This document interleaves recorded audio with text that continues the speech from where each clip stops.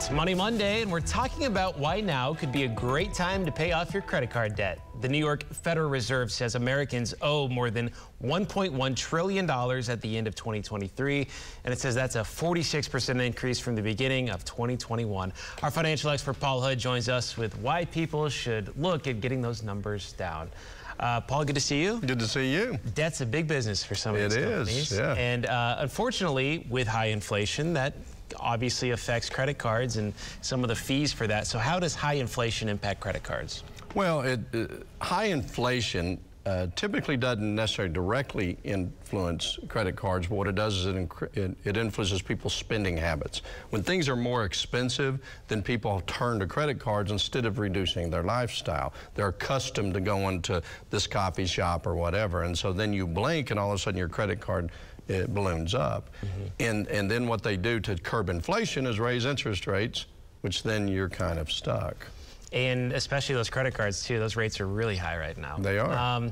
So is there anything that you can do to maybe negotiate with your credit card company? Are there any options out there for people that have some debt? Sure.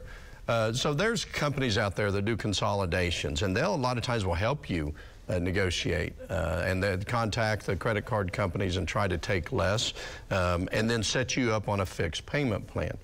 The big thing you have to know is there's two things. One, it's dangerous because if you don't change your spending habits, you'll consolidate, and 5 years later you have everything charged back up. Second, when a credit card lowers your debt, forgives your debt, it's actually income to you on your income tax. You'll get a 1099-C that says it's called debt forgiveness income. You have to pay taxes on it. So there's ways around that, but there's those hidden things in there. Yeah, the IRS is still going to look out for you. And then finally, a lot of people out there have credit card debt, they have student loan debt. How do you prioritize which debts you pay off first? Well, it depends on the direction you're going. If you're going to consolidation, then you don't pay that off.